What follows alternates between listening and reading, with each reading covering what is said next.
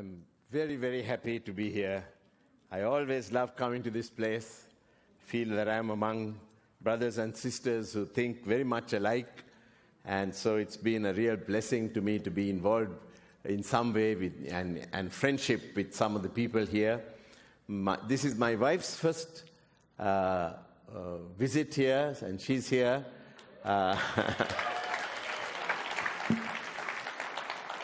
I always say that she's the one who practices what I preach. If one person does it, it must be working, so it's okay. Pat asked me to speak from my book, and he particularly asked me to speak on disciplining children, and on teaching children. So that's what I will do. Let me just say before that this follows two other chapters which I think are also very important. The first one is called Delighting in Children. And that is that our children need to know that we delight in them. I think I might mention that a little in the talk. The second chapter before this one is on fun, traditions, and security. And one of the things I take, very seriously is that our children must know that they have fun with their family. Family is a fun place. And our children, we need to play with our children, for example. We need to, and these are things they'll never forget. So I have a chapter on fun and traditions. Children look forward to certain things. And if we can see that those things are there in our children's lives, that's another thing that is very important. So that's part of it. And then I also say that the balanced life is our cross. Those of you who are involved in some sort of ministry know how difficult it is to give sufficient time to the family. And that is our cross. We can't neglect one or the other. And we need to show our children that it's happy. It's a happy thing for us to be involved with them. And that means while you're very tired sometimes, just being around, taking them places and things like that. That is our cross. It's easy to do one or the other. It's not easy to do both. So that's just by way of introduction. Talking about discipline, there is a passage that I want to read. This is Ephesians 6 and verse 4. Fathers, this is actually advice to fathers, but I think it applies to fathers and mothers, both. Fathers, do not provoke your children to anger, but bring them up in the discipline and instruction of the Lord. A lot of rich thoughts that are found in that passage. So let me just try and share some of those things with you. 4 things, actually, that are talked about. One is do not provoke. Do not provoke your children to anger. The NIV translates this as do not exasperate your children. The context, of course, is discipline. When we are disciplining our children, we cannot be unreasonable, unjust, or uncontrolled, which causes a lot of anger among children. Parents often discipline out of personal annoyance. The impression that the children get is father is angry or mother is angry.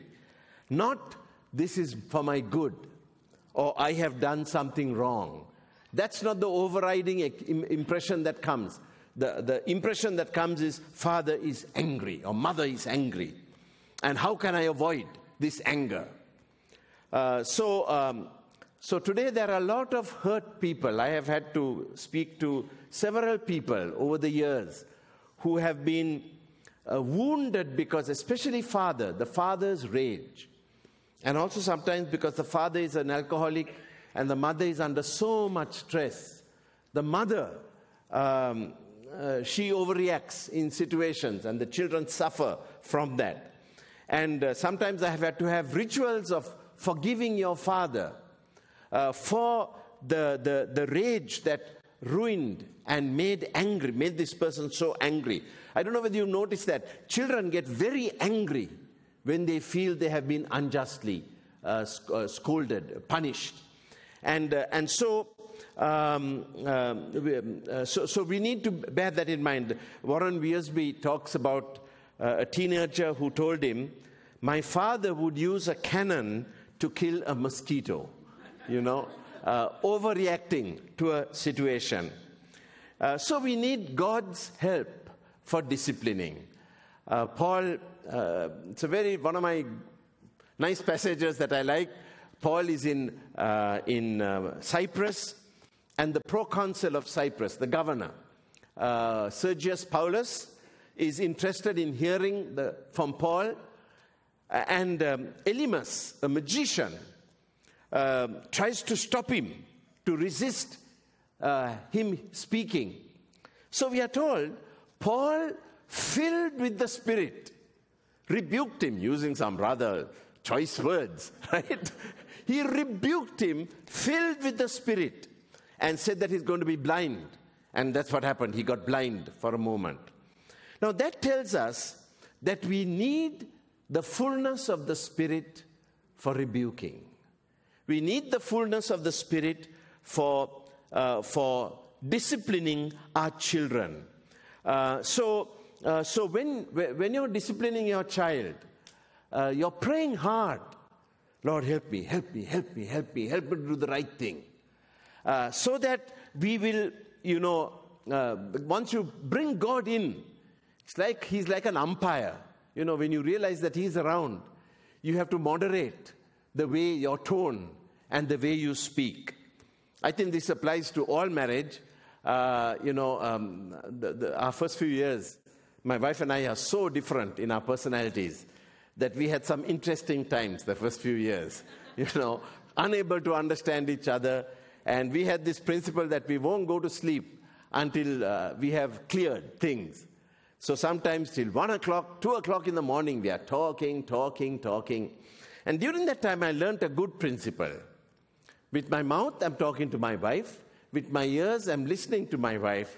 In my heart, I'm talking to God. And what am I saying? Please God, help. I think it's very interesting. I did a study on all the times the fullness of the Spirit comes in the book of Acts. And it's not always on situations that we normally talk of. For example, Stephen was filled with the Spirit for death. And here, Paul is filled with the Spirit for rebuking. So we need the Spirit's fullness for disciplining. So discipline is something that is, of course, there's a close connection in the Bible, in Luke's writings, between the fullness of the Spirit and prayer. So we pray for God to help us. The parallel passage in Colossians 3:21 says, do not provoke your children lest they be discouraged. So sometimes when we discipline our children, they become discouraged. That's the opposite of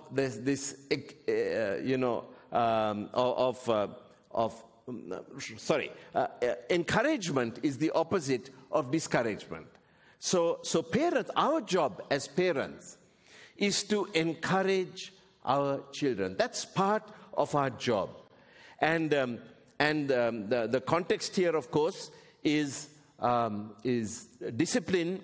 But I think it's very important for us to labor to make our homes places where our children feel welcome, encouraged. I'm important here. Agape is Christian love. Is decisive. It's a decision we make. It's not the natural reaction. Paul, that's why the church seems to have chosen not a very common word as the characteristic word for love in the New Testament is agape, because it's different to normal love. It's unnatural. It's going beyond what is your natural response to a situation.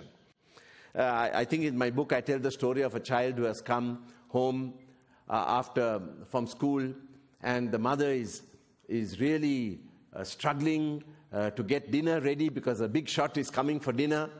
And at that time, the child shouts, "Mommy, Mommy!" And the mother's first reaction, first impulse, is to say, "What?" Angrily, because she was annoyed. And instead, Agape is decisive. She decides not to say that, and instead to say, "What is it, son?" And the son says, "I was chosen to the football team," or the baseball, or whatever you have in this country. And she said, and then the mother, forgets about her cooking and hugs the boy and calls the sister, and they pray, and the child feels encouraged, welcome, I'm important in this place. So as parents, we have to discipline, but the context of disciplining is the child knows that he's loved, he's admired, he's accepted, he brings joy to his parents. So that's another thing. I don't know how it is here. I haven't heard husbands talking to their wives on the phone. But in Sri Lanka, sometimes I know when a husband is talking to the wife on the phone. It's not very polite, It's as if I'm talking to my home people. I don't have to act. I can be myself. I'm annoyed, and I can express it at home like that, But in the Bible, our conversation is to be seasoned with salt, gracious, seasoned with salt. And I think we have to keep working at this so that our children don't end up with wounds because we have lost control of ourselves. And so they should know that when we discipline them, the context is, I want you to be a great person. I want you to be this. Paul in 1 Timothy 1:18 says, "Timothy, my son, I give you this, my child, I give you this command in keeping with the prophecies once made about you." There were prophecies made about Timothy, which now became the basis of Paul's ambitions for Timothy. And with this ambition in mind, these are very, very strong word here. I give you this command. He's telling him very seriously, you got to do this. But it is so that he can be a great person. So sometimes when we discipline, we discourage our children. You're useless. In our country, we say you're a donkey, but my editor at Crossfair said they don't use that phrase in this country. I don't know. But you're useless. You're not like your brother, right? The worst thing to say is you bring shame on our family, especially if you're a Christian leader. Children of Christian leaders don't do things like that. That's never the reason for us telling our children something. The reason is that it's the best thing for them. We don't ask them to pray because our children should be praying. Rather, we ask them to pray because that's the best thing for them. So you won't foster greatness by putting people down when you rebuke them. Rather, it creates a sense of hopelessness, which can result in rebellion or depression or inferiority. All three can happen. Proverbs 3:12 says, "The Lord reproves him whom he loves, as a father the son in whom he delights." Reproof and delighting go side by side. The father reproves the son whom he loves, as a father the son in whom he delights. So how important for us, for our children, to know that we delight in them. Just let me say, this is from another chapter, but let me say that for that we have to first receive God's delight. You know, if we are not thrilled by the fact that we are loved by God, then it's going to show in the way we respond to people. Because we transmit that sense of rejection that we feel onto others. The most beautiful thing about our lives is that God loves us. That's the most beautiful thing. And in fact, when you're discipling people, that's one of the most important things to make them understand. You are loved by God. You know, Zephaniah 4:17 puts it well. The Lord your God in the midst of you is mighty. I think you know those words. He will rejoice over you with gladness. He will exult over you with loud singing. That word exult, one of the Hebrew lexicons says, it means to shriek ecstatically. God is shrieking ecstatically about what? About us. And having received that, then we are able to treat our children with that sense of respect and importance. I don't know who this person is about whom this story is written, but it is said that there was this mother who had many children. Some people say it's Susanna Wesley, the mother of John Wesley, but I'm not sure about that. This woman had something like 13 children, and her neighbor used to help her. And she used to be amazed at how peaceful this mother seemed to be. So she asked her one day, you know, I can't understand this. You have so many children, but you don't seem to be so stressed out. How do you survive? How do you manage like this? And she said, can you see this chair? When I sit on this chair, and she always had a big apron, and I put the apron over my mouth, over my head. There's a rule in our house, mother is praying, don't make a noise.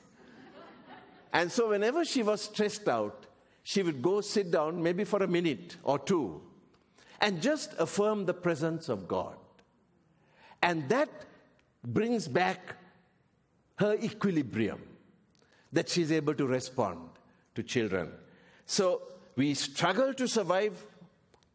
Everyone, all of us are struggling. We are all basket cases, actually. You know, struggling to survive with all these emotional problems and psychoses and I don't know what. All of us are full of weaknesses. We are struggling to survive, sorely lacking in wisdom, stressed out, but loved by Jesus. And that's the most important thing about us. We are loved by Jesus. And because Jesus loves us, we have courage to go on and to work at being good parents. Now, discipline also helps buttress the self-image of our children. It gives them the message, you have great potential, and I'm going to help you achieve that potential, and what you've done is wrong, and I want to straighten that out. I want to correct that. I think psychologists have said that children who are not disciplined get the idea that their actions are not significant. Because they do wrong, but nothing is done, which suggests that the wrong they do is not significant. And I read this in one of James Dobson's early books, I think. And it shows how some of these children become delinquents, trying to create a nuisance so that people will take them seriously. Listen, I'm significant. I can cause a lot of harm. And so we discipline people. And we do that without exasperating them. The next thing we are told is that we are... So we talked about not provoking, and now we are talking about the word discipline. That verse says, discipline your children. So this word before I say that, before I expound the word, we can go overboard with our sensitivity to our children. And I think that's happening a little in the West today. We are talking so much about the harmful effects of harsh discipline that we are going to the other extreme and not disciplining people at all.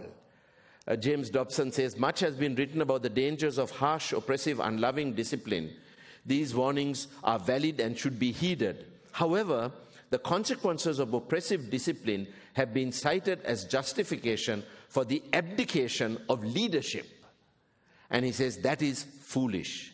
So Paul says, fathers, do not provoke your children to anger, but bring them up in the discipline and instruction of the Lord. That word discipline actually is the word paideia. Paideia is the word from which we get the word pedagogy, which is the word for ways of techniques of teaching. What it means is to train someone according to proper rules of conduct and behavior. The context, of course, gives the meaning discipline. In other words, discipline is a way of teaching. We teach people through discipline. It's a kind of training.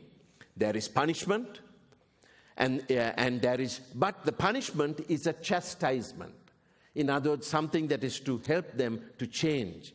It is intended to train.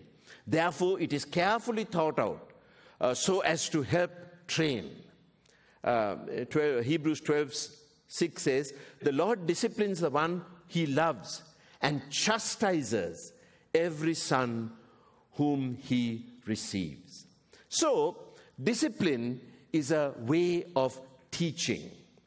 Now, let me say something about how important it is for us to be consistent in the way we respond to our children's wrongdoing. The consistency is one of the things that builds security in the life of children. And for us who are in ministry, this is very difficult. I have an uncle who's a pediatrician, and that's something he told us when our daughter was very small. We have very unusual schedules. And it's difficult for us to be consistent in that way, but we must try as much as we can, especially in the way we respond to situations. For example, there's a common scenario where a child wants something and the mother says no. And then the child cries louder and louder and louder. And the mother just can't handle the sound anymore. And she gives what the child asks for. Now, a very bad message goes to that child. But the message that goes is there is no right and wrong. But what the key is the comfort and convenience of my mother. If I can make her unbearably uncomfortable, I can get anything I want. And I think this is something that we have to really battle because it's our natural reaction. It's a natural reaction that we have. The Bible, of course, is very clear about how our words should be trustworthy. The Bible says you don't need to swear because our words are reliable. Matthew 5:37, let what you say simply be yes or no. James 5:2, let your yes be yes or your no be no. If people don't learn to accept no when they are children, they are going to be very unhappy when they are adults. Because in adult life, there are a lot of things you're not going to get. When you're a children, if you're spoiled, your parents will give you everything you want. But when you're an adult, there are a lot of things you cannot get. And if you're not used to no in your life, you're going to be an unhappy person. And when you are unhappy, of course, others are made unhappy by your unhappiness. So, a great responsibility of teachers or of parents is to teach children to graciously accept no. And how? by being consistent. That you have consistency in the way you do that. It's a symbol of reliability and faithfulness. And parents and children, even though they may resent it initially, become secure in the reliability because their parents are principled people who know what is right and what is wrong. Of course, an important part of this is that we don't disagree on discipline in front of our children. Children are very crafty and they know how to manipulate parents. The moment father comes home after work, runs to the father and complains about the mother. And if the father gives any indication that he's annoyed with the mother, that son or daughter knows how to use it to get what he wants and to do things that he shouldn't do. And this is something that is very important, consistency. We may disagree on how we discipline another, but we don't disagree in front of the children.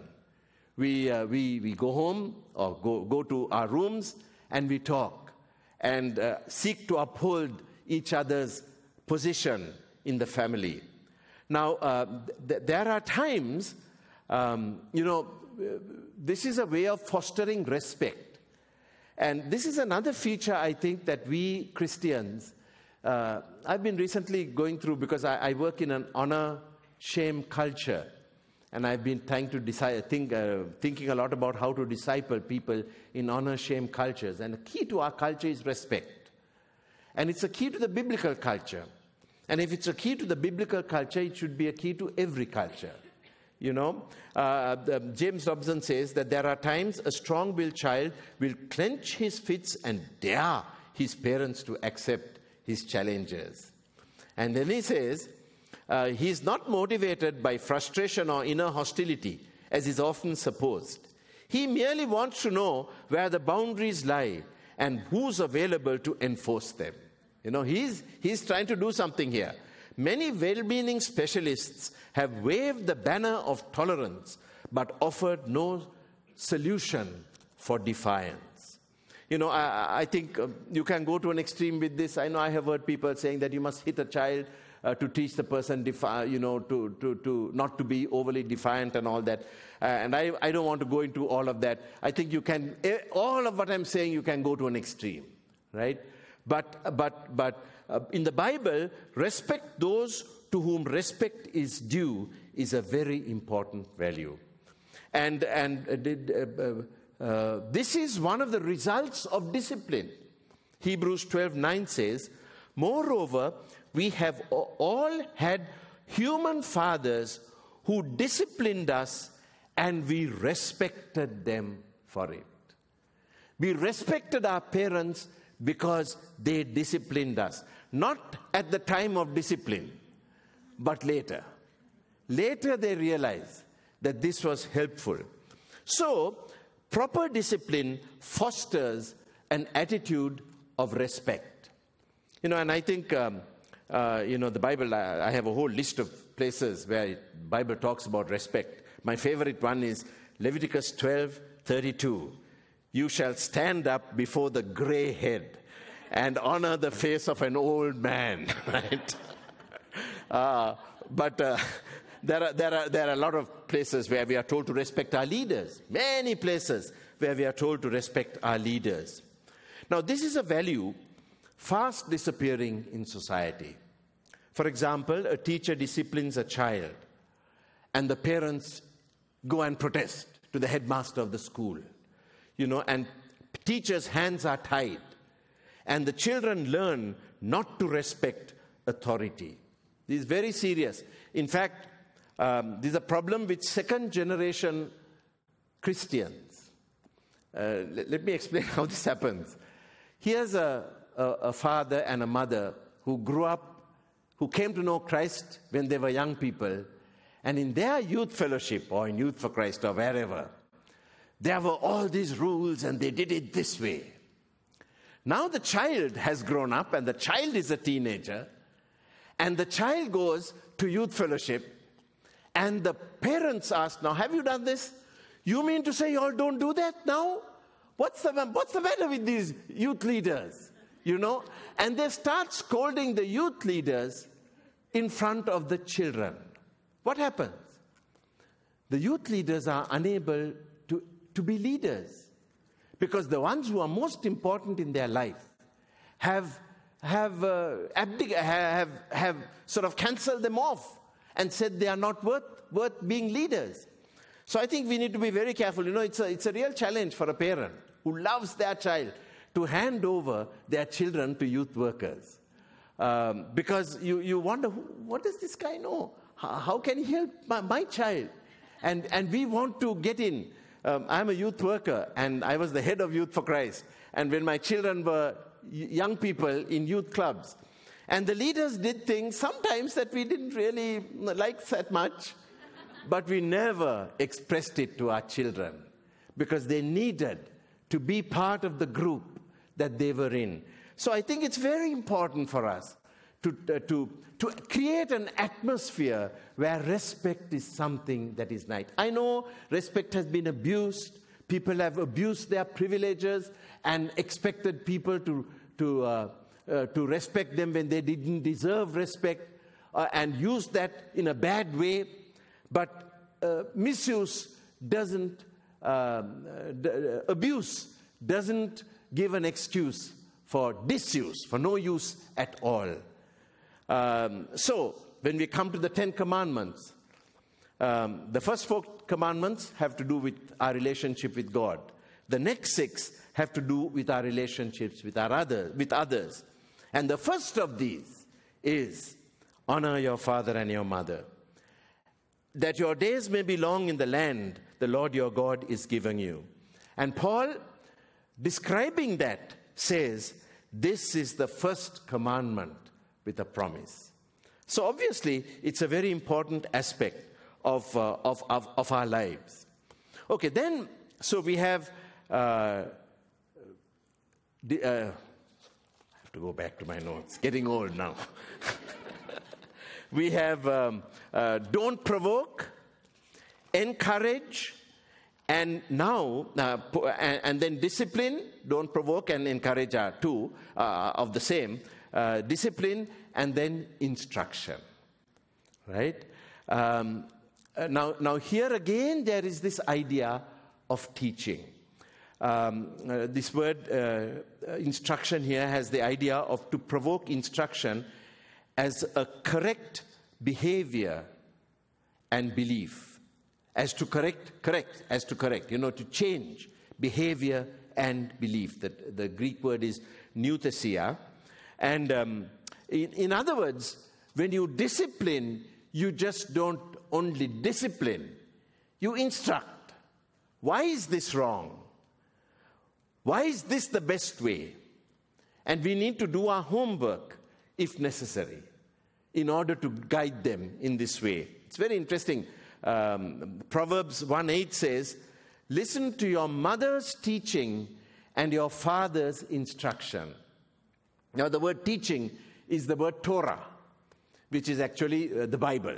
You know, the Old Testament is the word for the first 5 books, but they used it for the word those days. So the mother, I mean, I don't, this is a Hebrew parallelism, so you can't make too much of a distinction between the two. However, I think the distinction is interesting. One is to teach, the other is to instruct. One is to give the principle, to tell the word to the people, and the other applies this truth to the situations that children face. So they need to do their homework. When our children were growing up, I was particularly concerned about the advertisements, because a lot of the children's way of philosophy grows out of the advertisements. So sometimes there'll be advertisements that are wrong, that give wrong prejudices.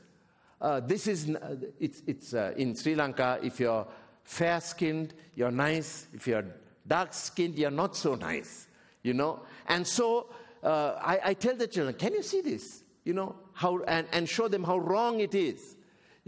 so that we talk about the songs that they sing. And then they grew up with an English culture, English-speaking culture. So there would be these New Age things that were coming in. So I would tell them, now this is New Age. And you need to bear in mind that this is the kind of... So we have to do our homework. We have to listen to the songs that are sung, to the people that they are, that they idolize. And so that the children can know the truth of Romans 12:2. That you may prove what is the will of God, what is good, what is acceptable, what is perfect. Our people should know that the way we are giving to them is the best way. Good, acceptable probably in this context to God, acceptable to God, but perfect. In every way, it's the best possible thing. And that's the reason why we don't do this or do that, because we have a better plan in mind. And so, especially today, with the sexual orientation of society, and the idea that you are free to express your sexuality, to nurture your sexuality outside marriage. I think we have to tell our children, show our children why it is wrong, why pornography, for example, is not helpful, and why it is harmful to a happy life when you get married. Things like that. We need, so that they have this. So we have this challenge of communicating the Word of God to our children. The next one is actually the ESV is not very clear here. Well, it is clear, but the word doesn't come out. It says, "Fathers, do not provoke your children to anger, but bring them up." It says, "Bring them up in the discipline and instruction of the Lord." This word is translated in other translations as nourish. Nourish them. And the discipline is an aspect of nourishing or nurturing a person. The lexicon says this word has the idea of to raise a child to maturity by providing for physical and psychological needs. So we have to provide for their physical and psychological need. They should know that we are there for them, that we are committed to them, providing their needs, studying up when they ask a question, and teaching them, not discouraging them when they ask questions, supporting them when they are under attack. Warren Wiersbe tells a story of a boy who he was talking to a group of young people, and he said how God is always there, always available. We can go to him anytime we want. And then he told how when he was a pastor of a large church, and the receptionist had been told, whatever I'm doing, however busy I am, I may be at a meeting, if these people call, send them right through. Don't, however inconsequential the issue may be, just let them, put them on to me. And in that list was his children, his wife and his children. And that's the way God is, he said, anytime we can go to him. After the talk was over, this boy came up to him and said, "Father, Dr. Wiersbe, would you adopt me? I'm trying so hard to get my father's attention, and I just can't get through to him. I need his encouragement so much." So we should be there. They should know that we are there. They should know that we are praying for them. I have a traveling ministry, but the children know that when I'm on the road, I'm praying for them. So if they have a problem, they tell my wife, "Tell father." They know that I pray, and they have that thing, that we pray. My son was very fond of cricket, so sometimes I drop him at a game, and always before we go, we pray. And one day I forgot. But he had not forgotten. So he was waiting and waiting and waiting for the prayer.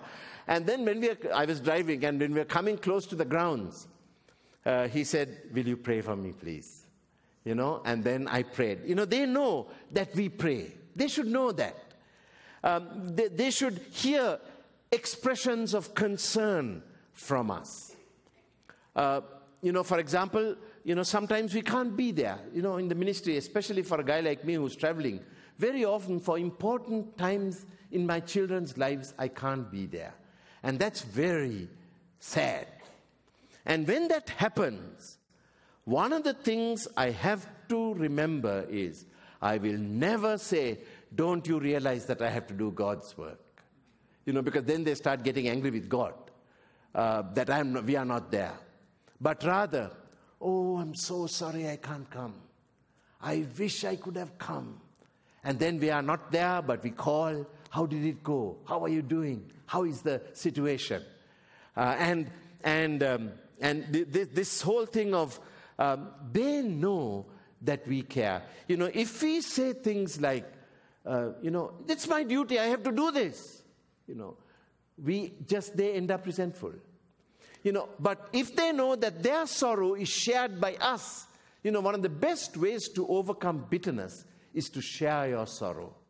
That's why friends are one of the great antidotes to bitterness. If you have friends, the chance of you remaining bitter is not very strong, because you can share with somebody and they help us. And if they know he's sad, I am sad, and that does something to them.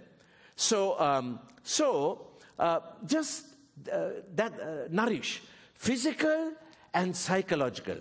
The child is going for a big event, and suddenly he realizes his shoes are not polished.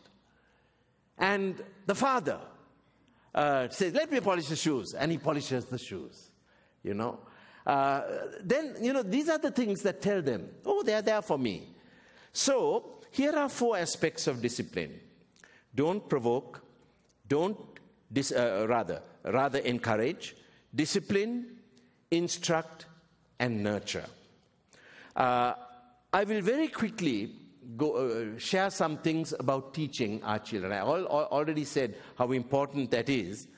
But first let me say that in teaching, one of the biggest ways in which it is done is through our lives. But it's not exclusively through our life. Some people said principles are caught and not taught. In the Bible, it's caught and taught, right? It's both. We have to teach, but we also have to live. So there's a very interesting sequence in 2 Timothy 3:10 and 11. Paul says, "You have followed," the word is observed, "you have followed my teaching, my conduct, my aim in life, my faith, my patience, my love, my steadfastness, my persecutions and sufferings. You have seen, my life has been an open book." That's what he says. But all those, one of the commentaries by Mounts on this book says, almost all those characteristics, that he mentioned here, Paul gives as commands or advice or exhortations to Timothy. So what he's saying is, I'm asking you to do this, but then he says, you have seen me doing it. So our lives are ways in which they see us. When I was very small, there was a preacher called Herbert Epp. I don't know whether you have heard the name Theodore Epp. He was the one who founded Back to the Bible. His son came and spoke, and he said about how when they were children, there was a time when Father is praying. The door is closed, and everyone knows Father is praying. Don't disturb. And then they grew up respecting God, because this is the time with God is very important, And when they see us respecting God in this way, they develop a respect. In my life, my mother is a Buddhist. My mother and grandmother are Buddhist converts, but they were people of prayer, and every day I would see them praying. Naturally, I grew up knowing that I must pray. And that also helps us to develop a respect for God. If we don't respect our appointment with God, they realize God is someone who can be, it's okay, no problem. And we lose that sense of respect for God. So people follow us when the way we do. D.L. Moody tells a story about a child, a little child. Somebody rang the door bell, and they were in the kitchen. Mother and child were in the kitchen, and mother ran to open the door. And when she ran, one of the tumblers, glasses fell. And when she came back, the daughter had broken all the glasses, because that's what mother did. And I'm going to do the same thing, So the children follow our example, Now, let me say that nobody is perfect. There's a very comforting verse in James chapter 3 and verse 2. Verse 1 talks about leaders being judged more severely, teachers being judged more severely than others. That's very challenging. Verse 2 is very comforting. For we all stumble in many ways. All of us stumble. We make mistakes. And once we make a mistake, we apologize. And we say, I'm sorry.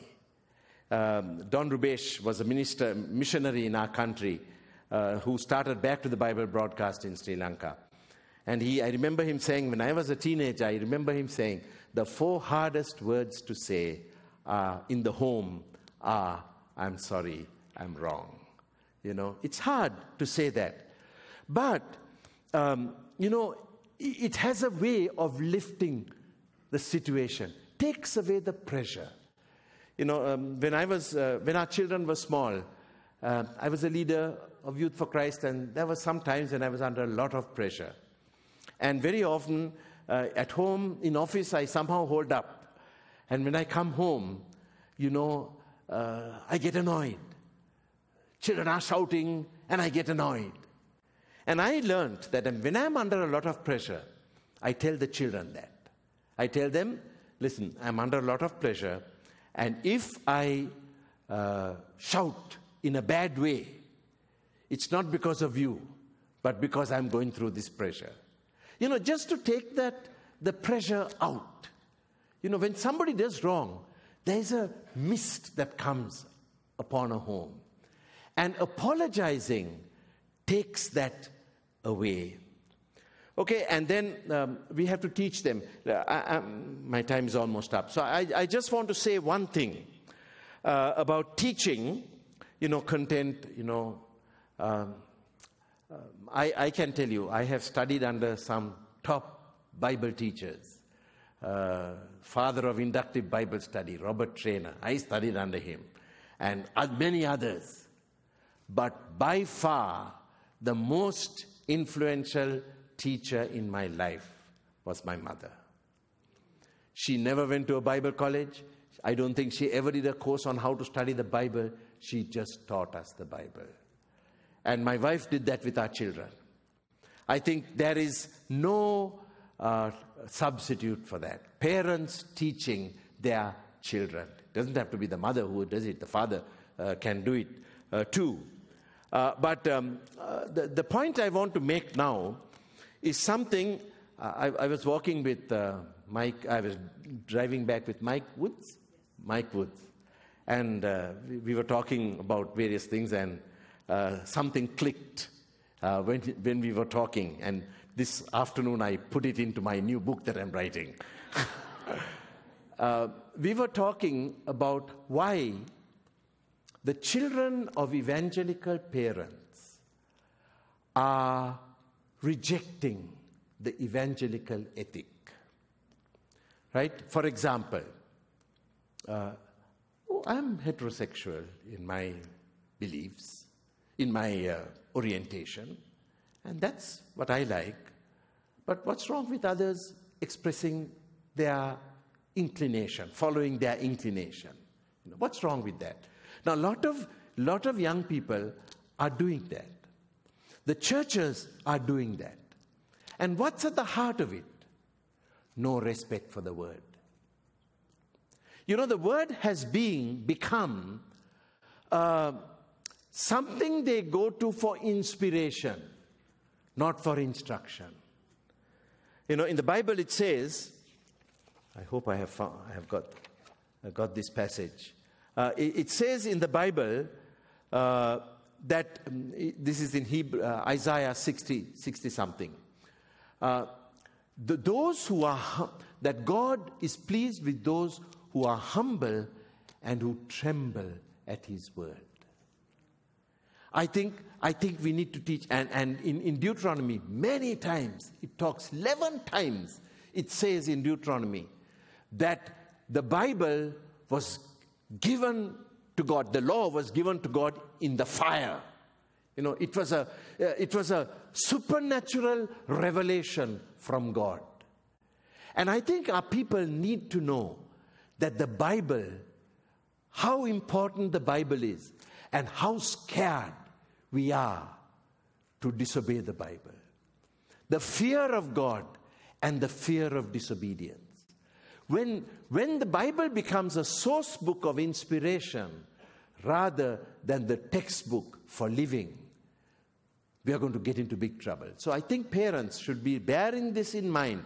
We are living in a world that is postmodern, that does not consider objective truth to be important.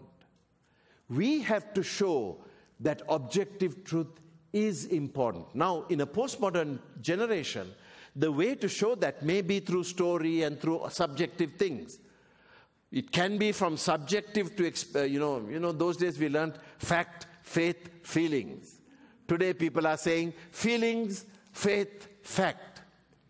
Whatever the progression, what's important is the fact that the Bible says something. So whatever way we teach them, and I think the best way to teach is through the stories of the Old Testament. They give us the whole biblical worldview. That we teach our children to respect the word. The Muslims have that. I remember I was preaching in Pakistan, it's a Muslim country. I had just landed at 5 o'clock in the morning from Amsterdam, went straight for a service, and I put the Bible on the floor. And someone came up, I was on the platform, someone came up and quietly said to me, "Can you please lift up your Bible?" From the Muslims, the Christians had learned to respect their word.